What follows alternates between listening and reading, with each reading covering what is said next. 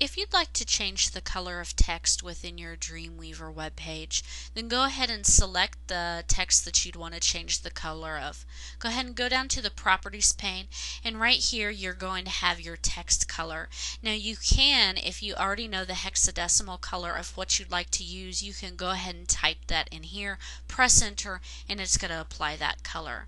You can also use the drop down menu, and you're going to get these commonly used swatches. You can go ahead and click on one, and it's going to go ahead and it's going to change the color.